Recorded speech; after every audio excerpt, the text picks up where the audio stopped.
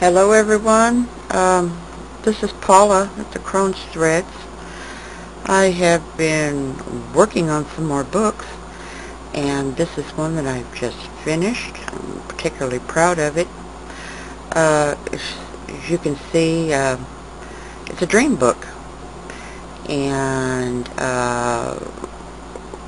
there's about 75, 80 pages in this. This is regular copy paper. It can handle like an ink pen, pencil, marks a lot, pine tip, whatever you want to use. This little book measures out at about 9 inches tall by 8 inches wide. It still has that heavy stock in it, so the page is going to hold up. This particular book has a different type of material on it. It's still the pleather, but it looks like red reptile skin, maybe snake or something like that.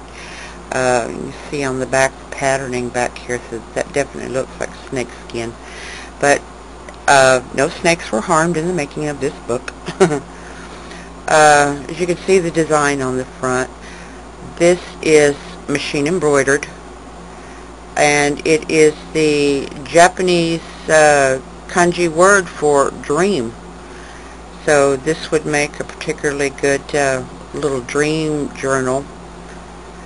And my daughter just recently told me that a lot of pagans, a lot of Wiccans, witches, prefer to keep more than one book instead of just constantly writing in their book of shadows. And she said it would be nice if I could make some dream books and also some mirror books, and maybe even just a few witches journals. And so I figured I'd go ahead and give it a try. You can see the decoration on here. This is real jewelry findings. I really had lots of fun trying to find stuff like this. And then it has the little blue beads. And this decoration right here, this piece right here is raised, and it has kind of a bamboo frame around it. I think I better get my camera straightened out here.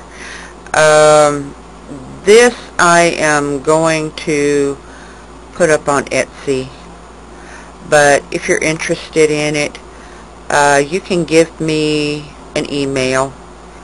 My email is right there on my channel. And if you're interested, let me know something. I'm going to let this book go for $45, and that does include the shipping. But if I do make custom work, so if you're interested, like I said, just let me know something. I'd be more than happy to work with you. I'll probably put this on Etsy later on tonight. Etsy. And yeah, if you want to go that route, you can go ahead and go to Etsy and order it. But I can just go ahead and take emails for it. And generally I ship out the same day that payment's received, and I do take PayPal. So I'm always asking for comments on my stuff to see how y'all like it. And if you like it, say yay. And if you don't, just blow it off. And I will talk to y'all later. Y'all have a sweet weekend.